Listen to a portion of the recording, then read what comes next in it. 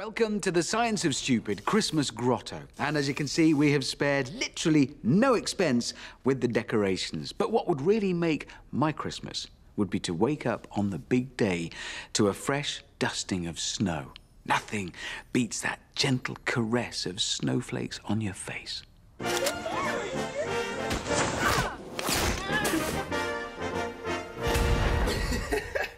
Yeah. In the right conditions, that soft, fluffy stuff that falls from the sky feels more like concrete. But what if we stick to rolling our snowballs? Much more pleasant, right? OK, I think we'd better see some science. Roll a snowball down a hill, and it gains mass as it picks up snow, which compacts as it rolls, making it denser. The more mass or speed the snowball has, the more momentum it'll have. If the snowball hits someone, it'll transfer some momentum to them as it loses momentum. Sorry, but it's the law of conservation of momentum. Now, before we start rolling, there is something else you should know about density.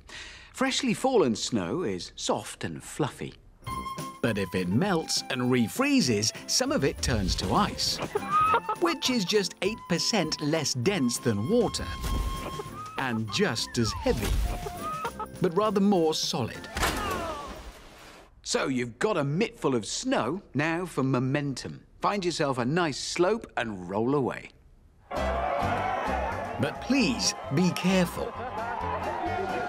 Believe it or not, rolling 1-ton snowballs can be very dangerous. See what I mean? More mass equals more momentum.